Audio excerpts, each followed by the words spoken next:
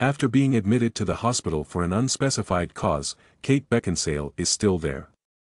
Beckinsale, 50, posted a fresh image of herself in bed on her Instagram story on Tuesday, March 19. According to People, Beckinsale was seen in the picture with her head propped up on a pillow and dressed in blue pajamas. The actress first raised eyebrows earlier this month when she posted multiple photos from a hospital bed, including one that showed her crying. She remained silent about the nature of her sickness and the circumstances surrounding her hospital admission. During her hospital stay, Beckinsale has continued to post on social media. Beckinsale wrote a tribute to her mother Judy Lowe, who celebrated her birthday on the same day, in observance of Mother's Day in the United Kingdom. "To my amazing mother, happy birthday and a happy UK Mother's Day this past week. We appreciate everyone who loves and supports us during difficult times and works to ensure that there are moments of joy and happiness," she posted on Instagram.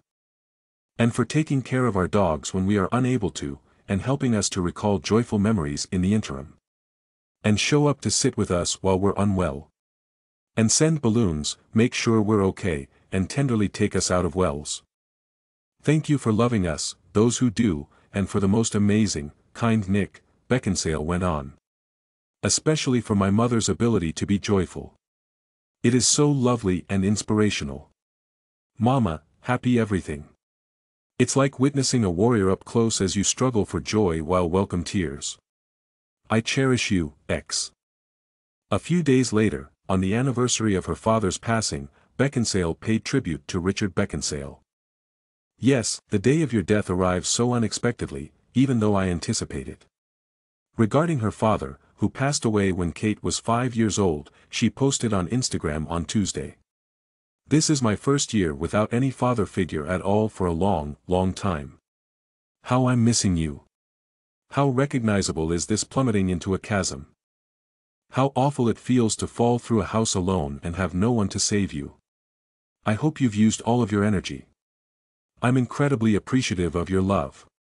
It feels like an echo to me. X."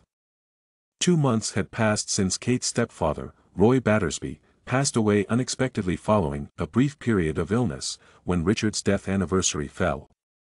It is with great sorrow that the family of film and television director Roy Battersby announces the news of his recent death after a brief period of illness, Kate said on social media when she revealed Battersby's loss in January. At the age of 87, he died quietly in Los Angeles on January 10, 2024, accompanied by his family. Kate said she still didn't know how to express her grief in another post, but she did say, "I fought for you with everything I had.